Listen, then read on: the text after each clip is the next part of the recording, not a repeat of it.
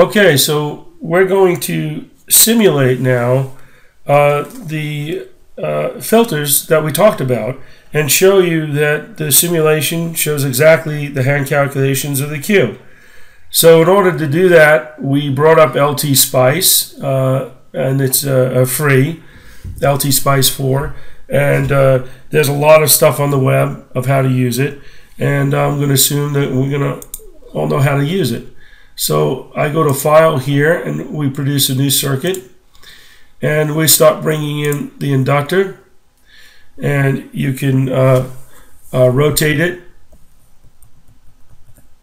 so it's up, and then we get rid of the inductor, and we're going to bring in a capacitor. So we bring in the capacitor, we bring in a load resistor, and there we have it. And then we're going to have to bring in a source,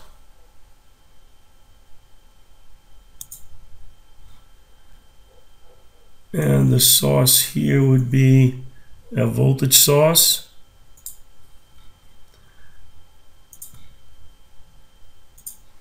Now we have to bring in a ground,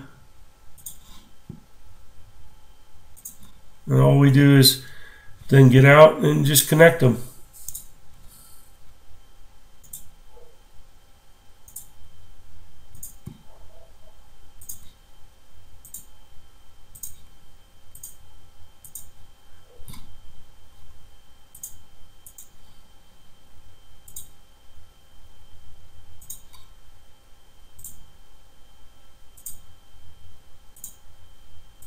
Okay, then I'd like to label the nodes here of VN,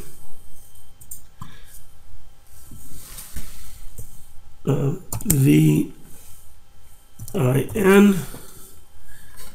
okay, and then a V out. I'll just go with V in here, and then I could just escape, right click this, and rename that V out. Okay, and there we go. So now we got the input output. Now this is not, you got to specify these, so we want this to be 100 micro Henry, and that's it. And this I want to be, right click it, and that's going to be 100 micro farad. And then the load we had is 1K. Okay, so now we want the source, we want an AC analysis, so we have to go to advanced stuff. And we just say we're going to do an AC. So there's the amplitude. We just put 1 for amplitude, and that's it. So now we have AC analysis on here. Now we have to go simulate it because we're going to get the output to input transfer function, just like we had before. So we go to Simulate Tools, and we go to Edit here, and we're going to do an AC analysis. And we're going to go... this is octave. We usually go a decade, and typically go 100 points per decade, 100. And then the start frequency, I'm going to put as 10 hertz, and stop frequency 100 kilohertz. Okay, so here's where our AC source is, and we're going to now go ahead and simulate this just by hitting this running man. And what we're going to do is just look at the output here. And you could see that we have the Q, and we have, where's the phase now?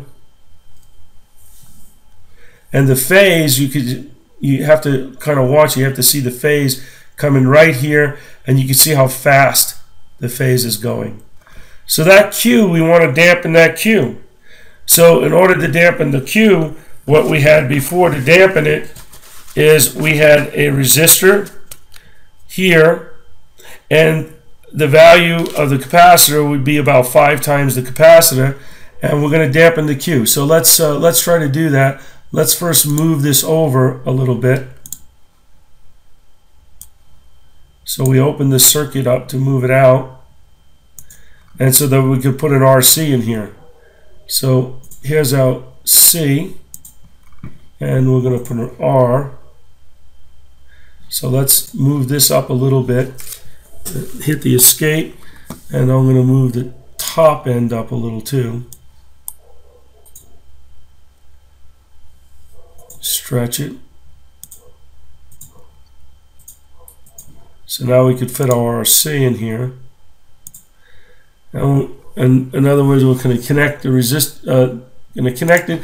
You can actually just connect it straight down. It'll connect through the whole thing. So when you go off of here, it'll just go ahead and connect it all. There it is. So now we're going to click on here, put 1 ohm. Okay, and then this one will be 5 times this, so we'll use 470 microfarad. 470 micro. Okay. Now we got about 5 to 1. Now we should see this Q go way down when we simulate this, because now your Q, remember, is the characteristic impedance, this, and this now at the frequency interest looks like a short, and it puts this R2 in parallel with the R1, so it's 1. So 1 over the characteristic impedance of 1, we got roughly a Q of 1. So now we run it, and there's our Q, go right back. You can see that it's a low Q. Now look at the phase. You see how the phase open up? Now that's going to be much easier to close the loop when we have the phase open up, so that the zeros would be boosting the phase up. See, as this phase comes down, and that's exactly what we want. Now the more complicated model, the next is we'll DQ it again. Let's kind of move this whole circuit down a little bit.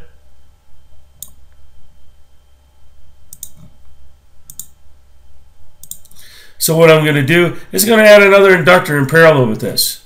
So I could just do a copy.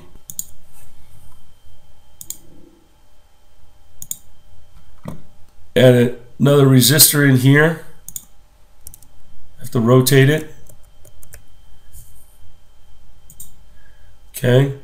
Right click, get around. I'm going to move that over a little more. And again, these could be viewed as your analysis for your hand analysis that we did. Now this inductor, remember, we want to be smaller, so we make that 10. Okay. Now the inductor will make resistor will make 1 ohm, and now we'll go ahead and connect them again.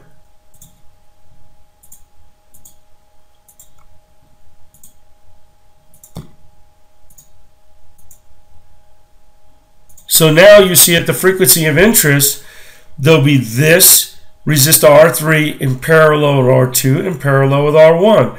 So you'll get even less than a Q of 0.5.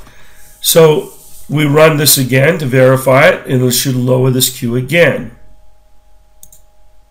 And there you go. You can see now you open it up into 2 real poles. So let's move this down. You can see right here. Now you don't see the ESR0 yet because we didn't put it in here. So we need to put the ESR0 in. So let's do that next.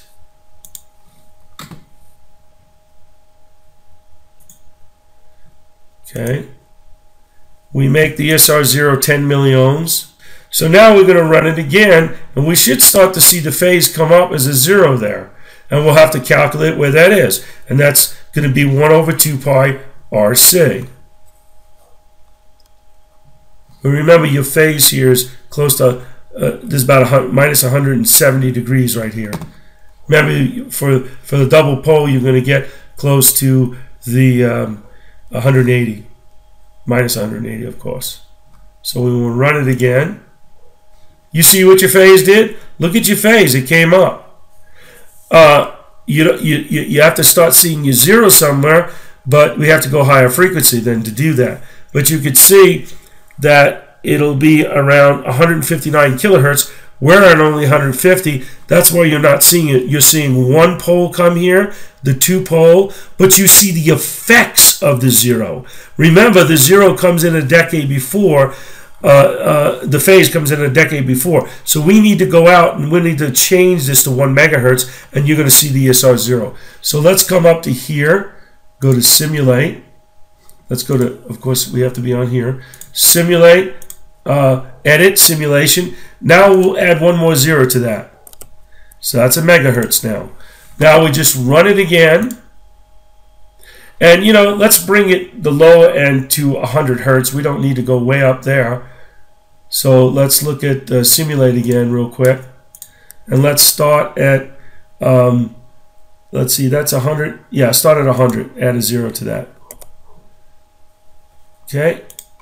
Now it's at 100 hertz. Let's run it. Okay, so we could see that when we're running it, we have now the queue opened up even more, because look at the phase coming down. It opened up even more, so you can see there's 1 and there's 2. And you can see the first pole is moving in, and you see the first pole gives you a -90, and the second pole is giving you the other -90, and then your phase is giving you +90. So you back down to 90. So what you have is 1, 2, and 3 in parallel.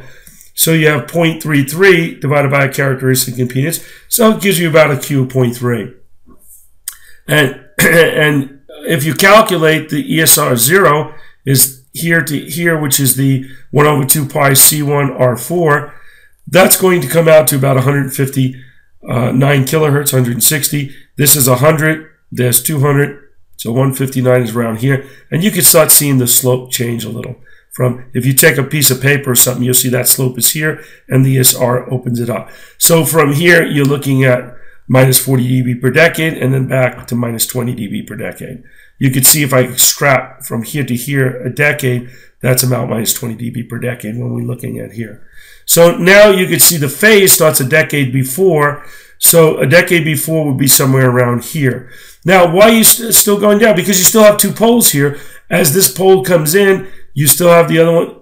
So therefore, the effect of the 0 ends at a decade later. So remember, even if the pole comes in here, the phase starts decade later, and then you have another pole here, and it ends at a decade later. So you can see then when they finally you run out of the phase of the 2 poles, you're pulling up the 0 coming in, because the 0 here starts at a decade earlier here.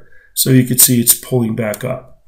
So if we wanted to, we can now, let's move the 0 in a little bit, because if we increase this, we'll move the 0 in, and we should see this phase going less than this -40. This looks like -42 or so. So let's put this at 0.025, okay? So we should now see the 0 move in. Okay, remember this was 140? Look at it now.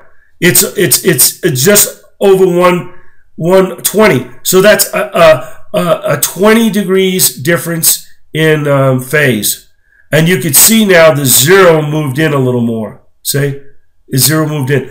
But your phase tells the story. So let's go even 0.05.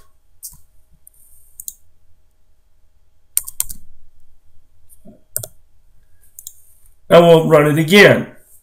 And remember, keep our eye on, this is -120. We should see lower than that. And there it is. Now we see 100. So we can see moving the 0 in boosts up the phase more here. And you see already, like I said, it mends off to -90, because now we can see it all, because it ends at a decade after, and now the 0 is moving in. Okay, so that's our lecture for the pole zeros. The next we want to do is go through the rest of the material, and then we'll start closing the loop later. Thank you.